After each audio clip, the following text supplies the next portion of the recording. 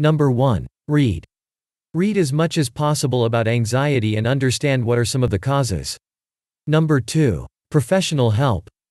Go to a counselor or therapist to get to the bottom of the anxiety.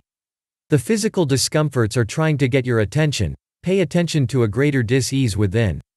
Pray to God to send you to the right person. He will. Number 3. Relaxation. Listen to a tape or CD for relaxation.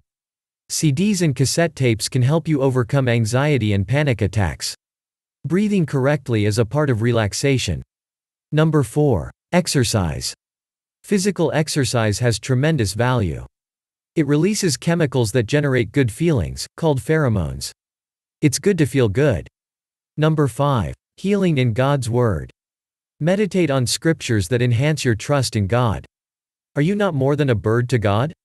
You better believe it, and so are you. Birds don't work or store up food, yet God takes care of them. The next time you see a bird, think about that. Number 6. Map your journey. Create a timeline by drawing on a sheet of paper when your first signs of discomfort started.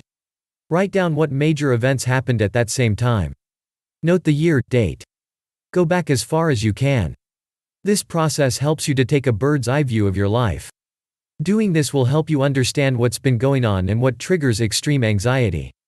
Number 7. God's power to heal. Remember, God still heals. We must let go of all the disappointments of the past and betrayals. God is not like any human being with whom we have had a relationship. God faithful and just. Jesus walked this earth so you can talk to him about your trials. Pray as the early disciples did, Lord, increase my faith. Faith is the opposite of anxiety. Faith not only pleases God but keeps us trusting in God's fatherly care. Praise God. Thank you for watching the video, hope you found it helpful. If you like this video, give it a thumbs up and share it with your friends.